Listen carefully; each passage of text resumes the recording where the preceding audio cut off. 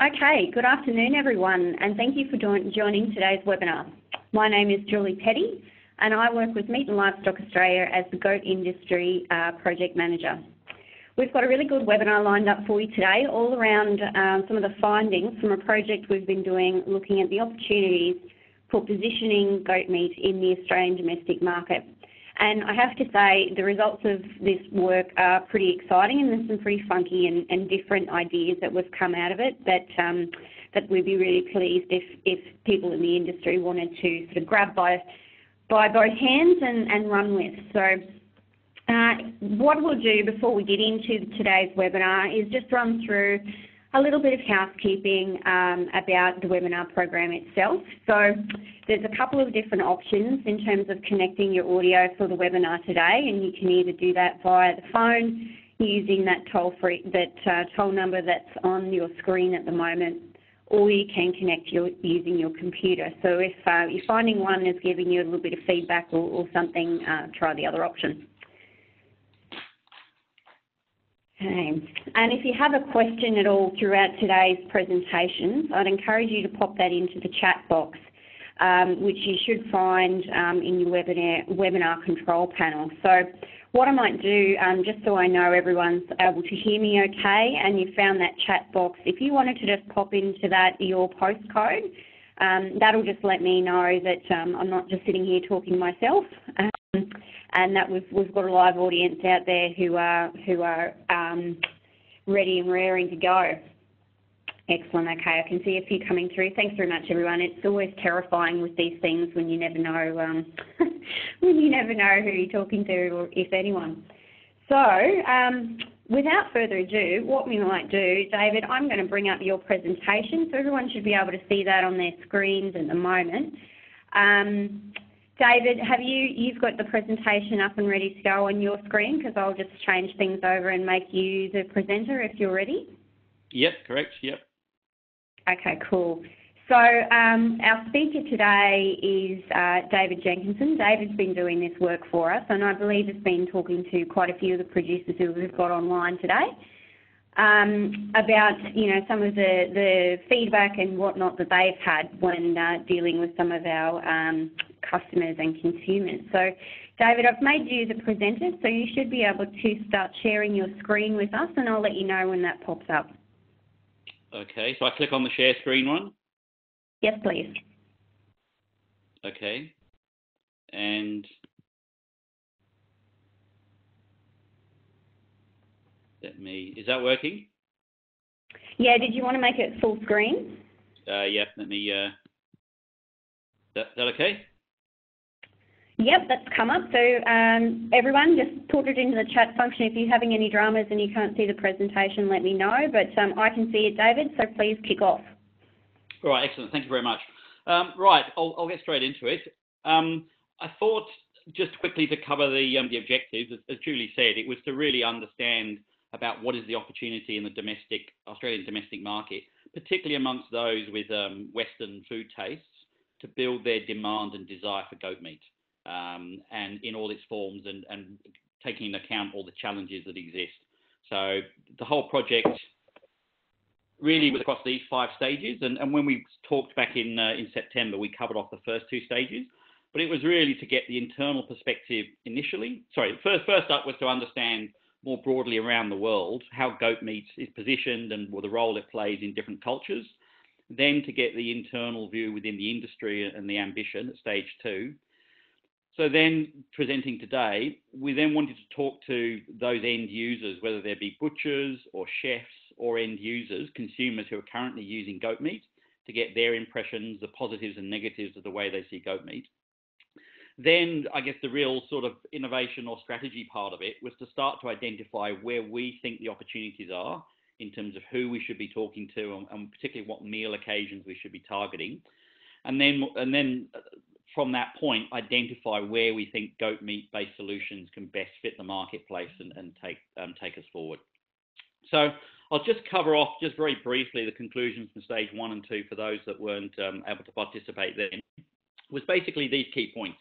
Firstly, goat meat is much as it's known amongst Australian consumers, it's largely unseen. Most consumers don't see it around. not on the menus of the restaurants they go to, but there is interest in it. Clearly, goat meat is popular around the world across many different cultures, but typically in strongly flavoured, long cooking time and often occasional consumption. Many of these countries that eat goat meat don't eat a lot of meat generally, and so it is a fairly occasional, often celebratory thing. It's fair to say the trends are definitely working in our favour towards goat meat coming to the fore. Consumers obviously have increasingly cosmopolitan tastes, wanting to embrace different food cultures and different dietary regimes, whether it's things like Mediterranean diet or Japanese sort of style food. Also, encouragingly, other what we might call secondary proteins have found ways to gain prominence with consumers. Whether it's duck or kangaroo or mussels, they've all found a role in consumers' lives, even if it's only occasionally. But I guess on the sort of negative side, on the production side, there's a general sense of frustration and even say resignation amongst many in the industry, given the challenges in supply across every level of actually taking from production all the way through the marketplace to get it actually out in front of the consumers. And also a sense that everything that should be tried to remedy the situation has been tried. And I guess that's the sense of frustration. But as Julie sort of said to me before, it's like, just because it failed 15 years ago doesn't mean to say it would necessarily fail again today. And I think that's one of the key themes about what we've discovered now, is that many of those strategies in the past may well be more successful now than they were 15 or so years ago. And lastly, a belief that at some level we need to distinguish the different types of goat meat offerings in the market, although that I guess was largely driven by supplier-led desire to realise, the premium they felt they deserved for their offering. So let me get into the next stages. So stage 3 was critically, how is goat meat seen amongst different channel partners? So we interviewed a number of different butchers, from the very top end like Churchill's, all the way down to sort of your ethnic butchers and your family butchers and your more premium progressive butchers. We also introduced a number of chefs who are using goat meat, not only in, again, ethnic restaurants, but also more sort of contemporary restaurants, and a number of consumers as well, although they obviously were harder to find. So just one page on each. Amongst butchers, goat meat is seen as offering something a bit different, a bit exotic, and a bit more interesting than customers would normally consider. The implications of that is that for those what I would call more progressive butchers that are looking to differentiate from the supermarkets, they quite embrace the idea of having goat meat as something that they can have that's different to what a standard supermarket might offer. They source challenges in sourcing it, particularly consistency of supply and adhering to specs, their required specs, which begs the question about, how to best manage this perpetual issue. Most fully admitted they don't fully understand the contrasting qualities. Most are sort of honed in on a particular version of goat meat that works for their customers, but didn't necessarily really sort of understand the different versions of goat meat that exist. And so, there is job for education.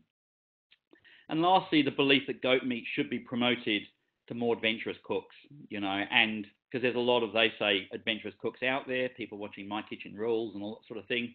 And that if that can be coordinated with getting a push through the retail channels, then that would be the best way to sort of have an impact in the marketplace. So that's the perspective of the butchers. If we then go on to the chefs, and if you have a look at the report, you can see in more detail who the chefs actually were.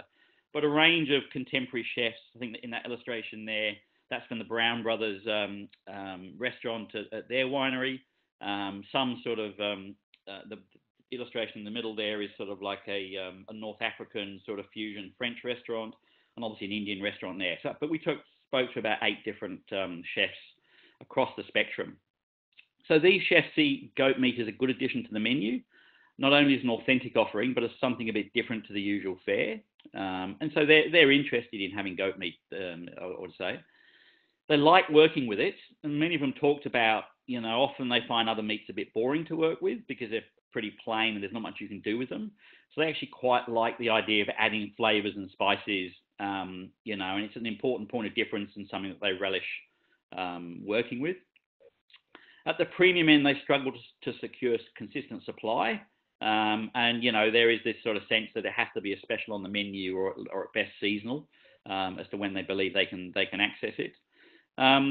They do feel it works well on the menu, in particular in colder months, that it's sort of full and robust flavours work well to their style or their desire in terms of the way they want to cook it. And they also believe it's well suited to a restaurant menu because, in their mind, it typically requires not only many diverse ingredients, but fairly long and attentive cooking times. So often sort of pre-marinating and long, slow cooking before finally finishing it off, which they tended to believe that was, a challenge for consumers. Although, as Michael will say, that provides a great opportunity to value add the way we present goat meat to consumers ultimately. So that was the perception of chefs. And then thirdly, if we had a look at the consumer perceptions, generally we found that the consumers we spoke to are very interested in goat meat. And whilst they don't see it around much, when they do, they're interested in it and, want to explore what it's about. And, I think that's part of this idea that most consumers, or many consumers these days, do want to explore foreign food cultures and embrace authentic food experiences. And they do recognise that goat meat is popular, outside of Australia, and hence it's an interesting thing to explore. Consumers attempting to cook with goat meat, it's interesting if you go onto the SBS website and have a look at their recipes and, the scores that consumers give in terms of their level of satisfaction with the outcome they've got, is that it seems that most consumers generally don't rate the end result pretty well. Now, I don't think that's because they don't actually like goat meat, but it's more because they have trouble overcoming some of the barriers of getting the desired result in working with goat meat, which is, relating back to what the chefs talked about in terms of the stages they go through. Many do find it quite challenging to cook with goat meat. So, and as I said, the recipe is on SBS, which is where most people find reference points to cooking with goat meat. They've got long ingredient lists, long cooking times, and as I said, are often frustrated with the outcomes. Sourcing from ethnic butchers or farmers markets is really the only places where they predominantly find it. There's not much indication as to what guidance they're getting in terms of the different qualities of goat meat. Most are fairly unaware. Obviously the guys who sell through farmers markets do a good job of explaining what their offering is, but typically they don't fully appreciate, the contrasting qualities of goat meat and its appropriate usage. So our key conclusions just from that perspective, because this project is very much, focusing on the end users, and the end users being the final connection to the consumer, predominantly being the butchers, although we did also talk to Woolworths as well as part of this project. Obviously the chefs who are using goat meat, who will probably be the most tangible inspiration that consumers will have when they'll try a goat meat dish in a restaurant and get excited and want to try it for themselves or see it on My Kitchen Rules or something. And obviously thirdly, the consumers themselves. So these key conclusions are firstly that we believe a better proposition for goat meat is not around the health platform. Health is good, but it's probably not the reason why consumers are embracing goat meat, but it's more this idea that goat meat represents the different flavours of what the world is about. And this is obviously just a very short list of examples, from Italian to sort of Indian or North African style food, or Turkish or Moroccan, different styles of food that goat meat is or can be strongly associated with those different styles. And they represent this desirable quality around flavours of the world and wanting to experience some of those flavours. So I guess that's our first conclusion or recommendation is focusing on its cosmopolitan appeal and its flavour, its multi-culinary sort of access to. The second conclusion is this desire to need some sort of simple classification of goat meat. This is not about being better, but rather recognizing the different qualities of different types of goat meat. Now, I'm not going to suggest, or I'm not suggesting that this is the way it be done, but there needs to be some sort of clear and simple approach to classifying different versions of goat meat, one that's embraced at every stage of the supply chain through to the end user, just so that consumers can get a better level of satisfaction out of using it by using it more appropriately to its designated purpose or what it's best suited for, and that everyone else understands that, butchers and everyone else understands that as well. The third point, is around, I guess, a fairly provocative thought is, would we be better off owning a season? The lessons from some of these other secondary proteins, particularly mussels here, is that they don't try and sort of suggest consumers eat mussels all year round, but they, partly because of when mussels are inherently at their best in terms of their eating quality, but also partly in terms of, you know, when they're best suited to the seasons, which is a more sort of summery kind of style, and also not trying to put all their eggs in, having a greater focus at one time of the year. That they've done a great job at actually promoting, you know, mussel consumption sort of during the late summer months, and that we feel a similar approach would be relevant to goat meat. As I said, primarily driven by when it's most readily available, and then we can have a greater impact in the marketplace, and you know, more people are liable to embrace it when they feel it's in season and at its best, than really just sort of sitting in the background 12 months of the year.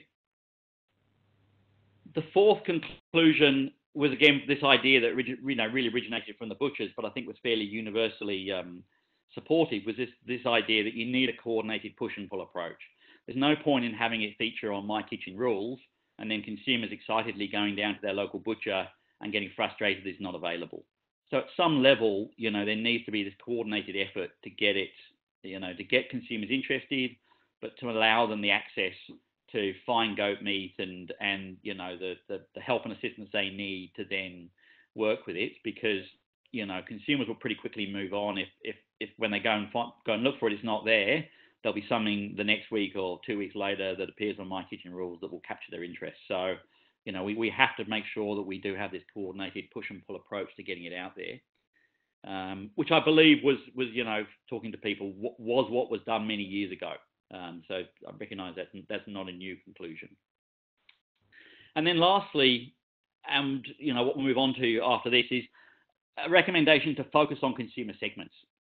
You know, different consumers have very different food behaviours these days. We don't all sort of cook the same meals, whatever. You know, we've got very diverse behaviours. And even within that, you know, what people do on a Friday night is very different to what they do on a Monday, Tuesday night for a whole bunch of different reasons. So we've got to be far more focused in terms of where we, you know, where we look to target goat meat and who we target it for. And certainly recognise the distinctive qualities of goat meat mean we're better off focusing on a particular group of consumers to ensure they're effectively converted, you know, through goat meat's value-adding properties and, you know, devising different meal solutions, rather than just believing we can blanket target everybody and think we're going to convert them. So I might just flick over to the next, the beginning of the next section, but really put it open to any questions at this point around those key conclusions, and hand over to Julie to facilitate that. Thanks very much, David. So guys, if you have any questions at all, please pop those into the chat function. I can get those through to David as they come in. I'd be interested in people's comments or I guess first gut reaction in terms of the idea of owning a season. It's something mussels do particularly well by the looks of things, and it certainly perhaps is an option in terms of incorporating into the goat messaging to people around the seasonality and the availability of product. So it perhaps wouldn't be the only, I suppose, apple in our barrel, but it might be part of the messaging. I'd be interested in people's response or feelings to that, or, you know, and if we were to pursue that, what is that season, do you think, that best aligns with both with supply and with quality?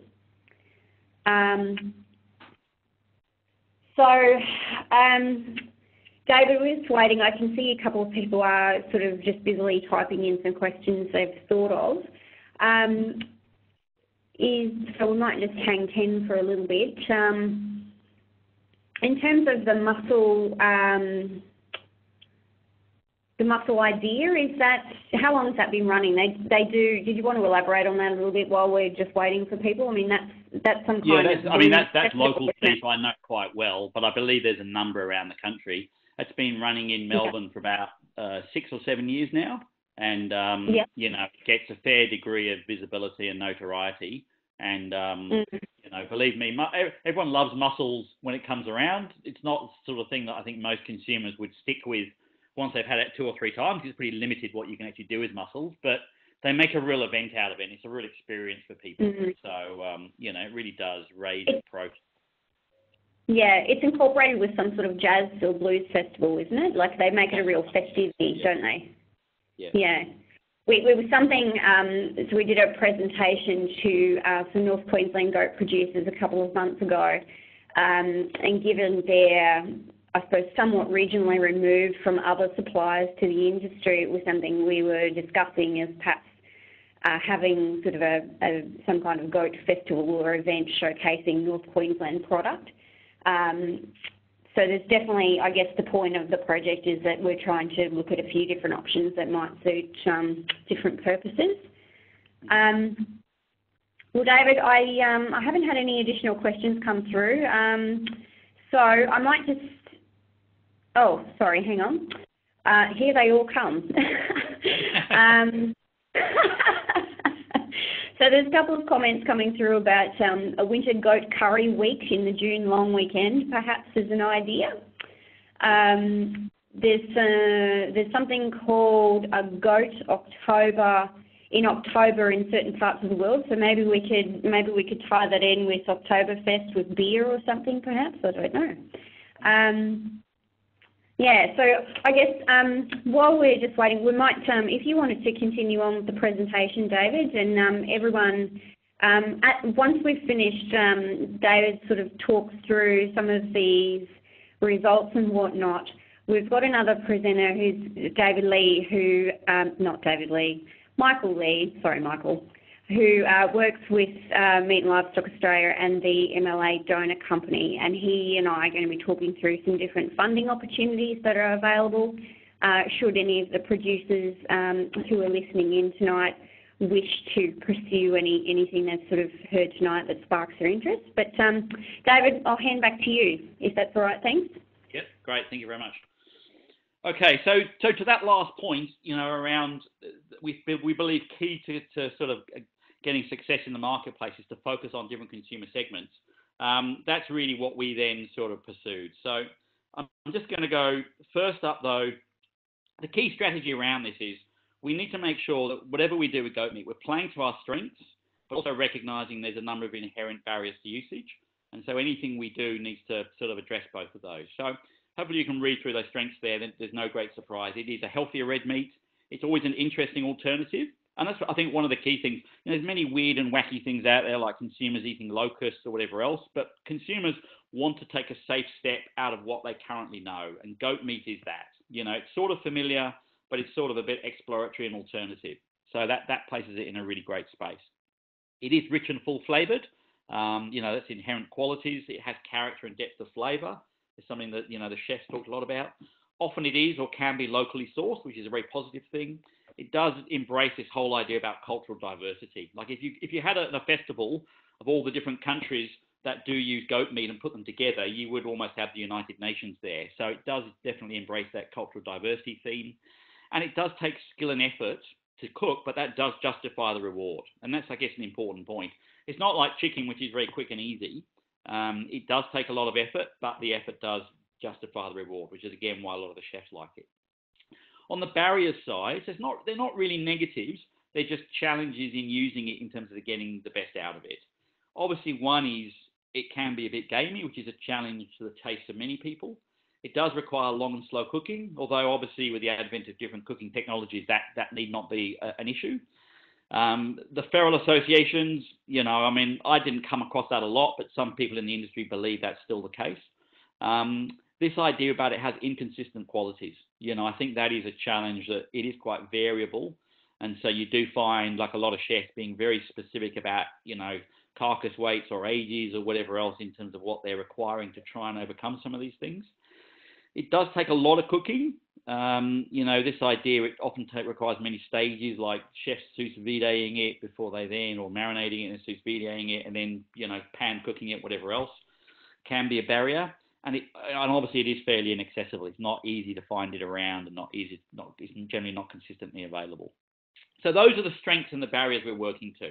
I guess what's good about that is it's got good strengths and it's got some significant barriers, but that's something we can work with to find a place in the world for goat meat if we look out there into as long as we're smart about where we look and where we think it can apply in the world.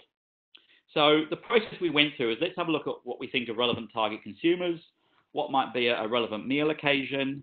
Let's identify what we think is a goat meat-based solution that could be a good fit. And then let's also think about how we might be a bit more innovative around developing a meal solution to overcome some of those barriers. Now, hopefully all that'll make more sense when we go through an example. So these were the consumer segments we looked at, and we'll focus on 3 of those. Young families, I believe that's always been a real focus to get younger consumers embracing goat meat and to grow up with it. Adventurous cooks, the butchers very much identified those as being the leading, the innovative leaders in terms of shaping new trends. New age foodies, many of those are interested in flexitarian, kind of ideas, sort of giving up meat or cutting down on meat. The baby boomer generation have got a real health focus, and we'll talk about those, as well as professional couples who've got busy working lives. So the report that has been produced goes into far more detail and talks to all 5 of those.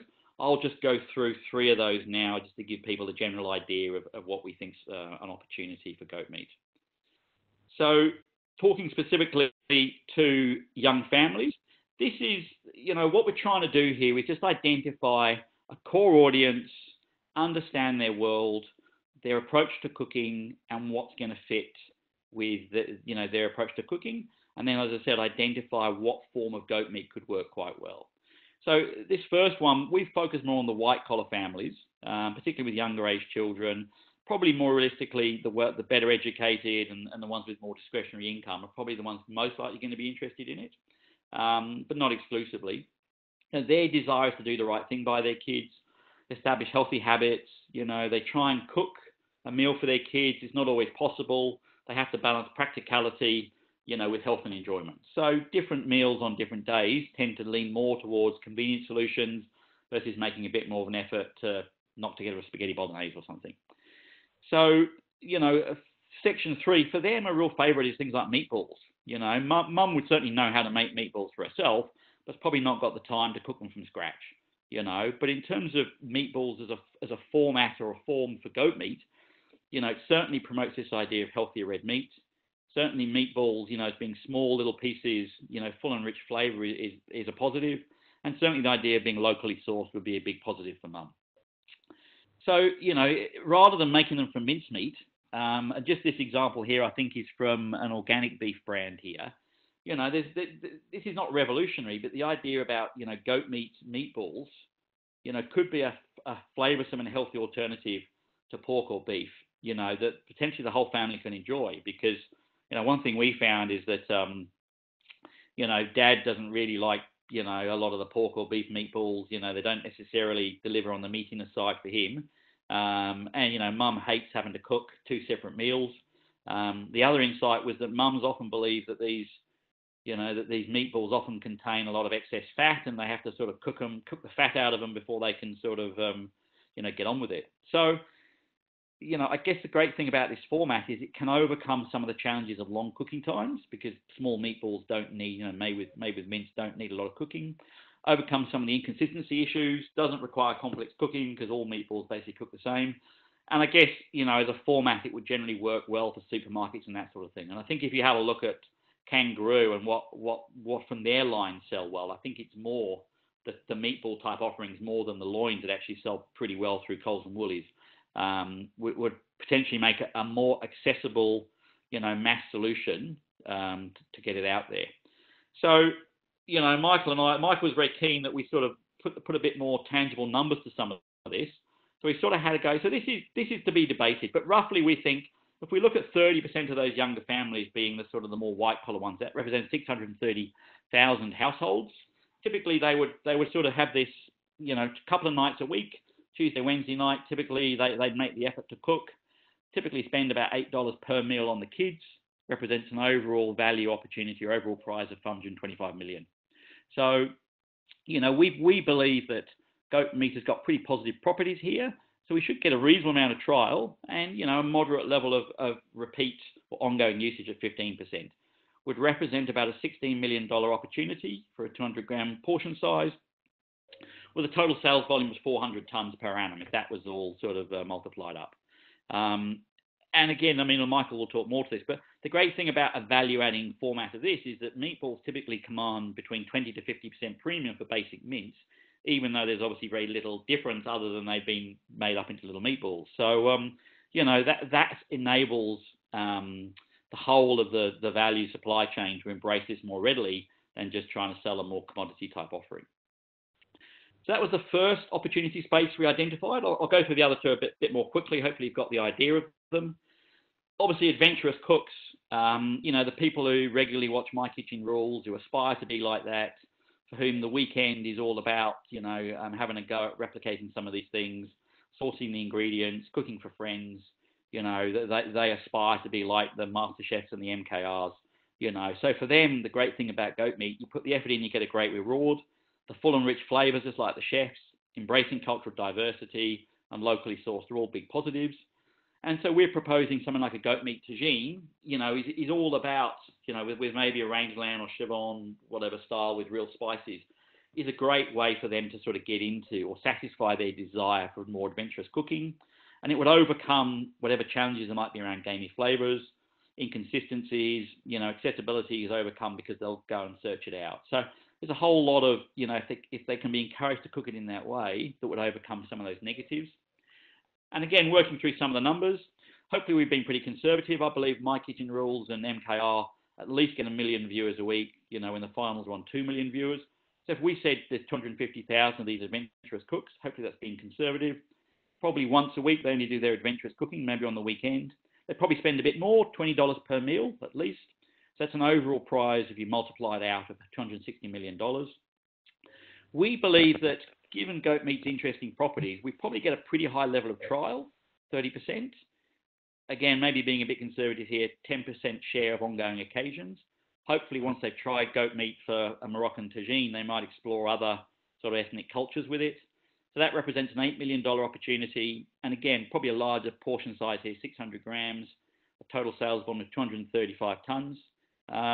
Now, the scope of value adding here is a bit different because I guess the parallel we're using here is it's this group here that transformed lamb shanks from being something you give the dog to being a very desirable sort of cut, you know, that can be cooked long and slow and rich flavours and whatever else. So the opportunity here is probably for some of these less value cuts can be, you know, a greater appreciation can be realised from that. So, I mean, yeah, I mean, it's an interesting thing that undoubtedly the adventurous cooks are the ones that tend to start the trends in terms of other consumers embracing these sorts of ingredients. So they're important for us to target.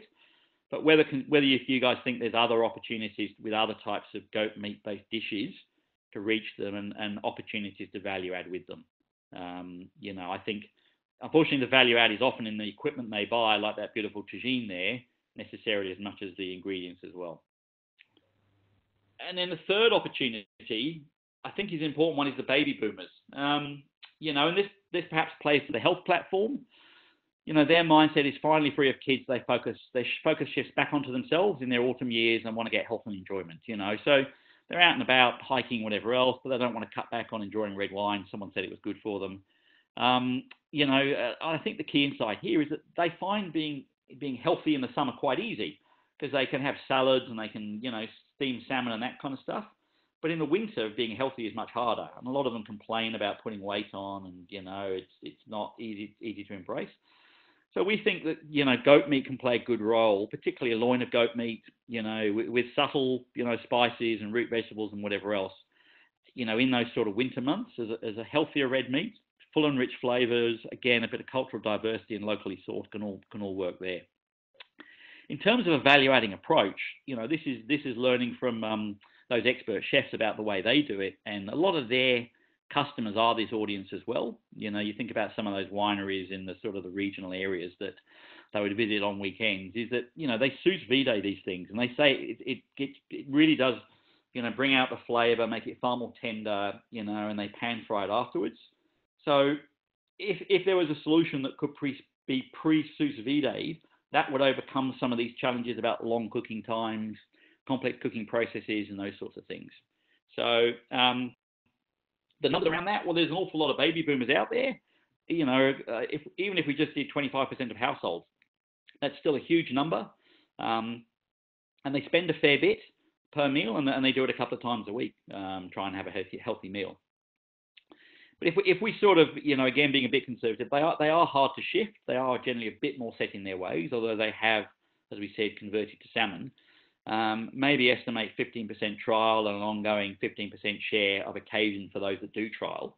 Realise there's a $26 million opportunity, which again, they all talk about a portion size of the palm of their hands. I guess is about 150, 175 grams each, 250 grams per meal for two is 450 tonnes. And again, if we look at, say, a solution that I love, which is that Peking duck version there, those which are sort of pre-cooked that need sort of microwaving or heating up at the end, solutions, they typically command at least 100% markup on the basic product. So, hopefully that represents an opportunity to target that audience and to add value to them. So that's pretty much it from me. Hopefully that gives you a taste as to, this idea that we think there's opportunity to focus on different audiences, to develop these solutions and to think about value adding to them as a way to sort of, play to the strengths of goat meat, the undoubted, great strengths of goat meat, but also overcome some of those barriers to its usage. And hopefully also in a way that, in value adding is actually creating opportunities for producers, but also other people through the whole value chain or the supply chain that more, that everyone can embrace it and be a part of its success. Over to you, Julie. Thanks very much, David. That was fantastic. I'm pretty excited. So, guys, if you have any questions at all for David, please just start popping those into the chat box. While we're just waiting for that, David, did you just want to go back to that, just make that the full slide again, if you could, please? That last one? Yeah, so I was just going to say, I don't know if some of the guys listening in today have seen the Love a Duck products in their local supermarket, but next time you're in there having a look around, go and check out those, because I think we were discussing those, David, that brand has completely transformed the way duck is, I suppose, interacting with the consumer directly, and that those sort of semi-prepared meals are retailing for $20 a piece. Yeah, it's $20 for 350 grams of duck legs, basically. So yeah. And they've done, I guess, they've made something that was sort of a little bit out there, like it's similar to chicken but different, and made it much more accessible. And it's no longer something you would just have, you might try that at the restaurant or something because you wouldn't have a clue what to do with it at home. So they've completely transformed that space. Anyway, I suppose personally I see that as maybe a bit of an opportunity for Go if we can tackle some of those issues like what's on the SBS website with the recipes there with 400 ingredients, and make that a lot simpler and have it pre-marinated and pre-spiced and whatever, and taking some of those, some of the thinking out of the equation for goat, maybe that's potentially an opportunity. Okay, so David, while we're just waiting, I haven't seen any other questions come through, so I think we've stunned everyone perhaps a little bit. That's not a bad thing. Michael Lee, are you online and are you ready to start your presentation?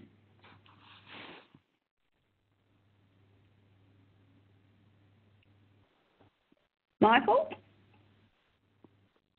I'm unmuted. Good evening, everybody. Can you hear me? Hello. Yeah, I can hear you now, Michael. Sorry, I'm just bringing up your presentation. Hang on one second. And I'm going to share my screen. Okay. Everyone, you should now see on your screen Michael's presentation, which is that yellow slide. So just pop it into the chat function if you have any dramas or anything like that. But otherwise, Michael, I think we're ready to go with you. Yeah, so good evening, everybody. Thanks for the opportunity to talk about the MLA Donor Company. So this is part of a subsidiary of MLA where we can co-fund with brand owners and producers. And as we heard from David, certainly we're excited with some opportunities in goat meat.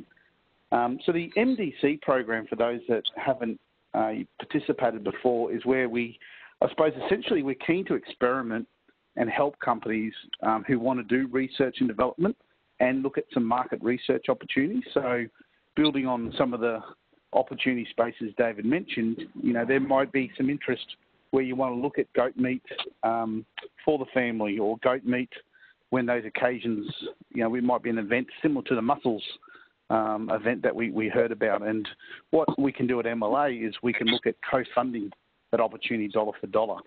So you'll see in the slide some examples that I've given, and we've basically got 3 main programs that we can offer. And the first one we call a partnership project, where essentially we can match dollar for dollar.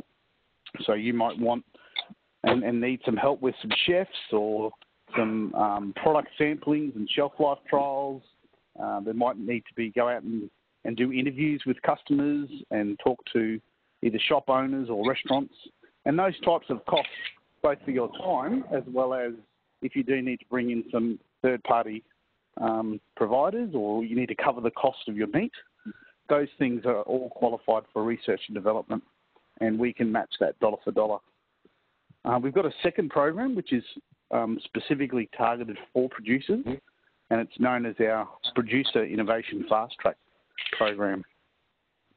So this is a program that we started this year, and we've actually got a submission period quite short. It closes on the 1st of January, and that program, as I mentioned, is targeted for producers, and we offer additional funding support. So, for example, if we had a $40,000 project with someone, instead of being $20,000, this one here would be $10,000 for cash from the producer and $30,000 from MLA. I suppose that program is extremely competitive, but at the moment we have no goat initiatives in that program. So I'd love to see a goat producer get involved there. And our third program we have is something called I+E Connect. And that's where we're actually working with startup companies and entrepreneurs. And so we've been looking at MLA, how producers, particularly in America and Israel, how those types of producers are interacting with entrepreneurs and startups, and I suppose doing things differently. So examples I saw in America recently was, how does a startup work with a producer at a farmer's market? So they were nowhere near supermarkets, and they looked at online shopping, basically different disruptive business models. And so again, that's something we can work with those that are interested in seeing what that looks like. So I suppose in summary, I was extremely excited by what David showed.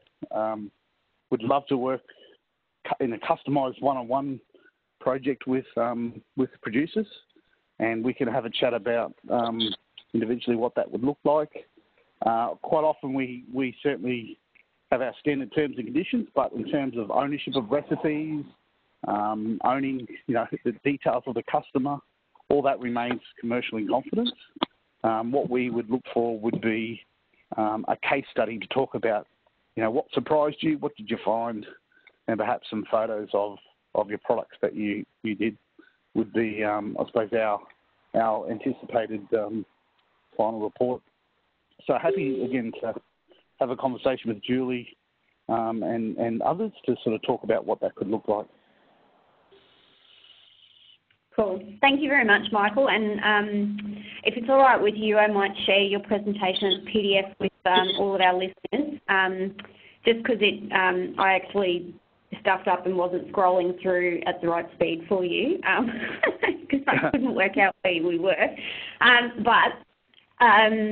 There's definitely a lot of opportunity here to do some more work in the goat space and work with producers specifically to pursue something that you're particularly interested in within some of these different funding frameworks. So we might pause, if it's all right with you at the moment, Michael, just to see if we have any questions that have through from people. Sorry, I will just put that over to the Julie, top. sorry, Julie, maybe just before I go, I might just add one last thing. MLA chef Sam Burke, who many of our producers may know, he's going to do some work in January where he's going to build on some of those ideas that David's presented, and so we'll keep everyone abreast of that. He's keen to bring to life those dishes. Yeah. But put your. Sorry, I might just ask someone might just have accidentally been unmuted. If you would be able to mute yourself, that'd be great, except for you, Michael and David. I guess the other thing too, just to let everyone know, is that we are also working on producing a series of videos targeting the food sector, looking at different methods and tips, I guess, in terms of how you might use both rangeland and farmed goat meat, looking at a bit of a carcass breakdown as well, and just talking through some of the usages and cooking methods and whatnot. So we'll be circulating that out to everyone, and should anyone have their own sort of website or Facebook profiles for their goat related business, no problems whatsoever if you wanted to sort of share that content with perhaps with some of your customers and whatnot. That's no drama at all. Might just do a bit of a check in on some of the questions that are coming through from people. So one of the questions, so the question too is saying that there is another funding opportunity as well through something called the MLA Collaborative Marketing Program as well. If you've got a branded goat product, that's effectively looking more specifically at marketing different opportunities, whether that might be different things like looking at package development or your participation in a food service trade show or something like that. I can certainly, what I'll do is I'll circulate to everyone after the webinar some information on that program as well. So we've got a range of different funding mechanisms available for a range of different things. So we've got a few people coming through saying they're really interested. That's fantastic. What we'd like to do after the webinar is perhaps do a one-on-one conversation about your idea, your concept, and what you'd like to pursue. There's a question coming through around, is there opportunity to incorporate some sort of carcass grading system in some of these projects to help improve consistency, and certainly that's an issue across the industry. So potentially I think that might be something we can look through as well. Sorry, I'm just scrolling through looking at more of the questions. Okay, so so there's no more specific questions coming through for Michael and David. There's a few different ideas coming through that we might address with those people specifically, if that's all right with everyone. So from here, I will circulate Michael's presentation and David's presentation, if that's fine with both of you guys, to all of our attendees, just so you've got that, got those links and whatnot to just have a read through. And before we started the webinar tonight, I circulated some information about the Producer Fast Track program specifically, a bit more detailed info there, so you can definitely have a look at that. And what we can do from here is just get that information out to everyone for you to digest and have a think about and see where we go to from here. But we're very, very interested in getting some goat-specific work up and running following David's project here, so we don't sort of languish with this new intelligence, and we make the most of it. So, so David and Michael, thank you so much for your time in presenting today.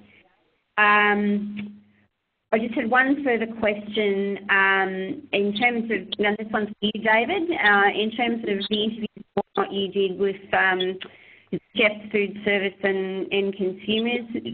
What's your initial opinion on a change of name in terms of making a difference in consumption? And I think this is in relation to farmed versus rangeland and what the consumer thinks either of those mean. And I reckon that's potentially a very good project to further look into. But David, any initial comments there? Yeah, I guess for me I would say most consumers don't know that that those two versions exist. And so what you all choose to call it is less of the issue. It's more the commitment that you decide that you actually want to delineate between them, and that that whoever owns whoever sort of is part of whichever side feels good about the name. So I mean, I tend to think rangeland is a great name personally. The farmed one, I think again it's that's clear and simple. So the name I would say is pretty good, but I think it's a commitment to follow through and make sure that that's understood throughout the marketplace is for me the greatest challenge. Yep, fair point. Okay, cool. Well, we might wrap it up there. Thank you so much, everyone, for your time in joining us tonight. The webinar is being recorded, so we'll have that recording up on the website as soon as we can. You're very welcome to forward that around to anyone else who you think might be interested, or come back and watch it later just to, I suppose, refresh yourself on anything. But thank you so much again. We really do appreciate your time and your interest in this. And thanks again to David and Michael. And everyone, I hope you have a fantastic Christmas. Great. Thank you very much. Thanks, everybody. Thank you, everyone. Bye.